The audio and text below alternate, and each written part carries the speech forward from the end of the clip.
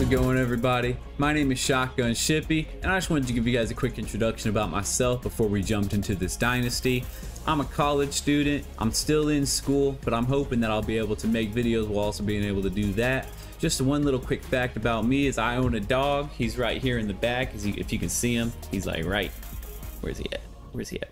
Right there. Yep. He's hidden a little bit. He's just a blue-nosed pit. He's a cutie. He's a sweetheart. You guys will be able to see him a little more as videos come out. He loves to hang out with me, especially when I'm in this room. Another thing about me is I love Pokemon. I've got a few back here, specifically one of my favorites right here, Rowlet. That's my favorite Pokemon, and there's some more behind me as well as Yoshi. I'm just a gaming fan. I've always loved playing games, and I wanted to be able to put those out so you guys could know who you're looking at before we got into this. One more thing that I wanted to get into before we get going. I plan on doing this main dynasty with the Chanticleers, but you guys can also expect me to put out some rebuilds for teams, as well as some just football commentary. I am a massive fan of football. I love to watch football, so I'm hoping that I'll be able to put some videos out for that for you guys to enjoy.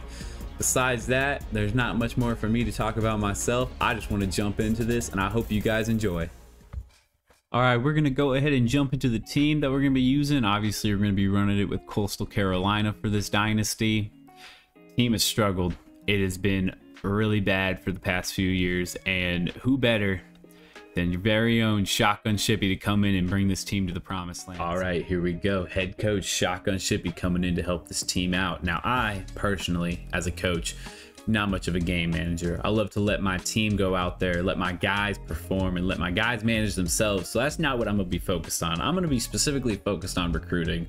Obviously, the most important part of a young team that's struggling a little bit is you got to bring in good talent. So I want to make sure that we as a program are able to find the best talent so we can recruit the best guys. So I'm just going to go ahead and max out that scouting. Now, as you know, a head coach doesn't make a team. Obviously, you need the players, but you also need a good offensive and defensive coordinator. You need some good coaches that can help those guys out and help them develop. Luckily, I was able to bring one of my good friends with me, the defensive coordinator, Chad Staggs, who brought that staggering defensive presence on the line back in the day. You know, with a name like Staggs, that boy was out there moving bodies, and so that's what he's going to be focused on.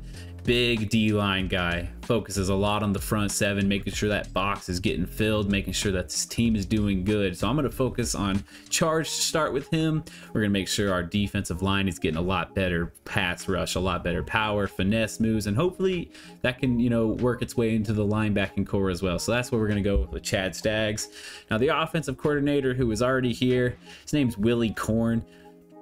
It's a weird name. He's kind of a weird guy. He's a little corny. He makes some weird jokes, but I think he has a good chance to work with me and Chad, and I think we can bring this team. Now, what I talked about with Willie Korn is that we want to make sure our offense is up tempo. We want to make sure that we are not getting hurt. We're keeping our stamina up. We're not getting tired on the field so that we can provide nonstop pressure, and it'll hopefully allow our defense to, you know, get a little bit of rest because we can stay out on the field because we're not as tired.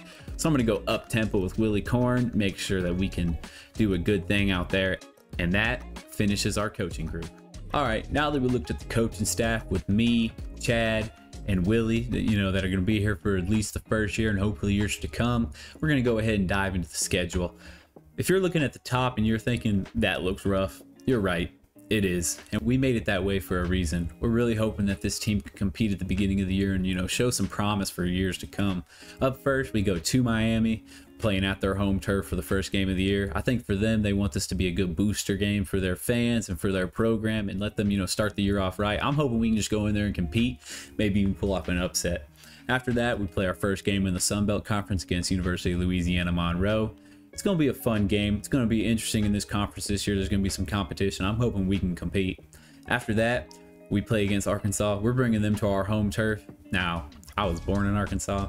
I like Arkansas, but I'm not going to let that affect me this game. I just want to go out there and do the best that my team can do. Maybe even win. We'll see.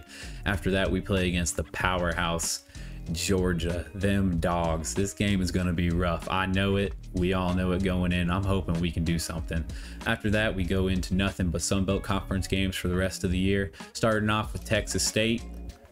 After that, we have 2 weeks off. I think this will be good for the team after that tough start to the year. It'll give us some time to really recuperate and bring our full force forward for the rest of the year.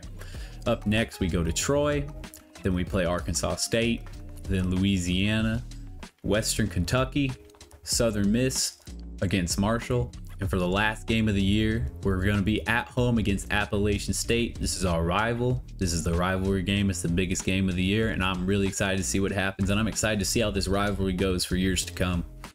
And now, for the moment that you've all been waiting for, let's get introduced to the team. All right, here we go, jumping right into it with the most important position on the field. We got the quarterback. We got Grayson McCall rocking it behind center. He's a senior, it's his final year. He's the captain of this team. I'm excited to see what he does. Backing him up, we got Bryce Carpenter and Jarrett Guest. Going over to the halfback position, we got Braden Bennett, Reese White, Aaron Bedgood, and CJ Beasley rounding that off. Going to the fullback position, we ain't got a fullback. I'm hoping that's something we can fix in recruiting, but for now, we're gonna be rocking it with Jacob Jenkins. He's our backup tight end, and I'm hoping he can fill into that slot pretty well. Going over the wide receivers, up first, we got Sam Pinckney. Hoping I can get that name a little better as the year goes on. Tyson Mobley, Jared Brown, Chris Roan, Tyler Roberts, and at the very bottom, Dion Fountain. Going into the tight ends, we got Xavier Gravette. And of course, there he is again, Jacob Jenkins. And rounding that off, we got TJ Ivy Jr. at the bottom. Going over the line, at left tackle, we got Donald Wilson, Will McDonald at left guard. At center, we got Willie Lampkin with Tyler Wagner behind him. Willie Moyes is at right guard with Dylan Luther there as well. And on our right tackle, we got Antwine Loper with Zavon Lindsay behind him. Going over to the defensive side, starting on the defensive line, we got Jaquan Griffin at left end. At right end, we got Kennedy Roberts with Roland Wooden behind him. At defensive tackle, we got Gerard Clark and Travis Geiger Jr. And behind them, we got Allen Henry. On the left outside linebacker side, we got Josiah Stewart with Adrian Hope there as well. In the middle, we got JT Killen and Mason Shelton. And on the right side, we got Shane Bruce with Trey Pinckney behind him. Going over to the secondary, a cornerback, we got DeJordan Strong, Lance Boykin, Manny Stokes Jr., and Matthew McDoom. And at the bottom, Jacob Prochet. At free safety, we got Tobias Fletcher back there with his backup being Matthew McDoom. A little bit more on him later. On the strong safety side, we got Jamar Brown with Charles Arnold Jr. behind him.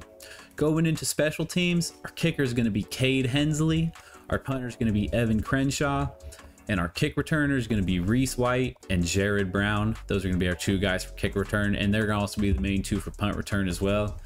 Over here on the kickoff specialist is going to be Evan Crenshaw, obviously. He's got a good leg on him. I think he's going to be good at that. Going over to the long snapper, we got that boy Willie Lampkin. And that is the team. And just real quick, I wanted to go ahead and go over the guys that are going to be redshirting this year. Up first, we got our quarterback Bryce Archie. Next, we got 2 young freshman wide receivers. We got DeAndre Coleman and Ryan Black. Following those 2, Trey Brown at middle linebacker is going to be one of those young guys we redshirt. And then 2 of the young cornerbacks that are going to be redshirted this year is Elijah Hopkins and Jared Cameron Jr. And last, but certainly not least, we got sophomore Dre Pinckney as the final guy that's going to be redshirted. Now, just real quick, before we continue this offseason and get into the beginning of the year, I wanted to go over a few of the key players that I want you guys to keep an eye on throughout this year. Up first, we got our quarterback again, Grayson McCall. He's a pretty fast guy. He's not too slow. And another good thing about him, he's got a pretty decent arm and some okay accuracy. Up next is Braden Bennett, a young sophomore who's going to be our #1 halfback. He ain't the fastest guy in the world, but if you look at some of his stats, he's a really well-rounded guy with a good stiff arm, good spin move, good juke move, and great carrying. Up next, we got another young guy that I'm really excited to see. It's our freshman wide receiver, Jared Brown, who's going to be rocking the #3 wide receiver position this year. Another guy who isn't super speedy, but he's got good acceleration. And he's not too bad at being shifty with a good spin move and juke move, decent carrying, and a pretty decent, well-rounded route running, catching, and catching traffic as long as it's a spectacular catch. He's just a well-rounded guy. Up next, the anchor of our offensive line, we got that senior center, Willie Lampkin. He is a great blocker. He's got strong pass block, strong run block, and strong impact blocking rating. Now moving over to the defensive side of the ball, we got our senior captain, Josiah Stewart, on the left outside linebacker spot. He's a decent tackler, he's got decent hit power, he's got really good block shed, and he's got really good play rec. I think he's going to be able to make a lot of plays for this team. Another defensive stud that I'm super excited to see is the young freshman, Matthew McDoom. He's known for being really good in coverage. He's got really good man and zone coverage, as well as his press. At only a freshman, I think he's got a lot of room to grow. He's going to also be the backup free safety on this team. He's going to see the field and he's going to get a chance to shine. And the last guy I wanted to highlight for you guys is our punter, Evan Crenshaw. He's got a pretty good leg. He's got good accuracy. Something I want to show you guys real quick that I think was going to surprise some teams. He's got pretty decent throw power and throw accuracy. He might have a chance to get away with a few fake punts throughout the year. Alright guys, now that we've gone over the roster and a few of the specific key players that I'm really excited to see this year and years to come, we're going to jump into my favorite part about being a coach and what I imagine a lot of people love about coaching in the NCAA is we're going to jump right into recruiting. Now the first thing that I kind of want to focus on is that if you look at our position needs, this team is losing a lot of key players. We're losing a lot of depth. We're going to need to find a lot. One specific thing we're going to have to find a lot of is that defensive line, looking at defensive tackle and defensive end. The rest is not too far off. Obviously, I want to find that fullback. I want to find the future fullback of this team.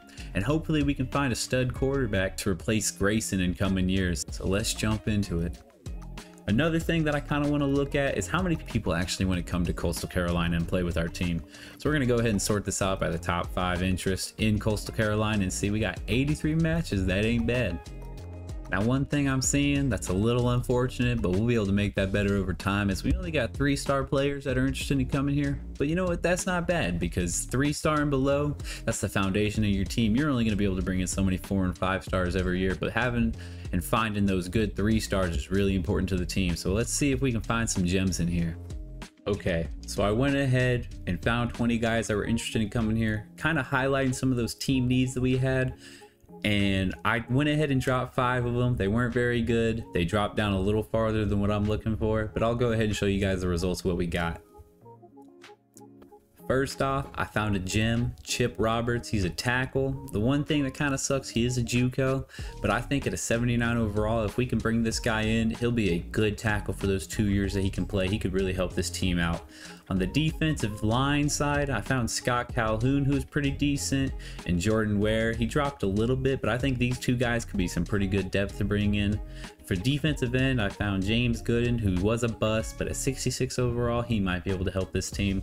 Leonard Ramsey is a guy I'm pretty excited about. I'm happy to see that he's interested in coming. He's got some pretty good power and finesse and block shed. He's a guy that could definitely develop over years. Tyler Tatum was another pretty decent guy that I found. I think that if I could get maybe 2 of these defensive ends right here, I could be pretty happy.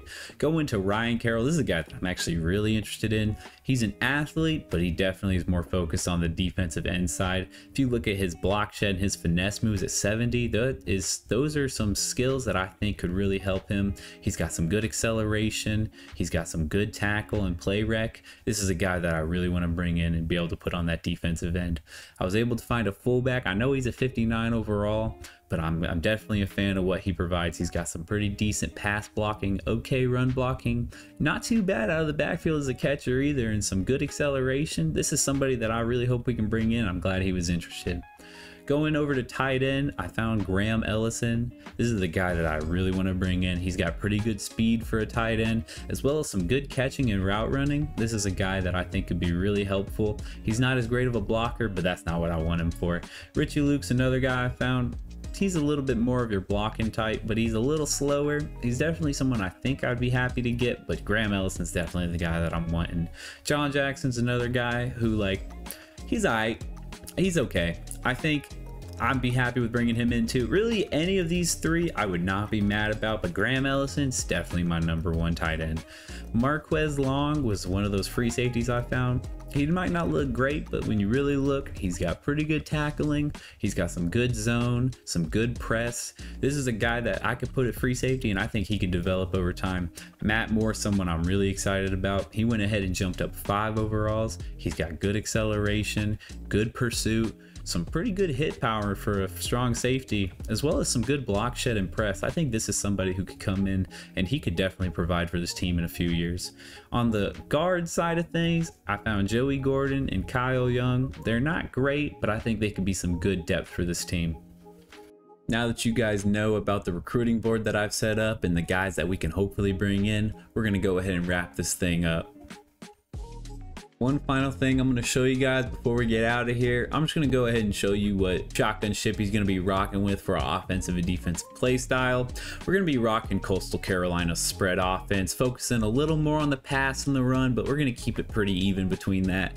And on the defensive side, we're going to run a 4-3 with the defense, a little more defending the pass as well. I think if we can get that front 7 like we want, we're going to be able to run a little more pass coverage because our run defense is going to be so solid. I hope you guys enjoyed a rundown of the team and a recap of the preseason that we went over in this video. I'm super excited to get this started, and I hope you guys are too. Next episode, we're going to jump into the first season and the first game of the year.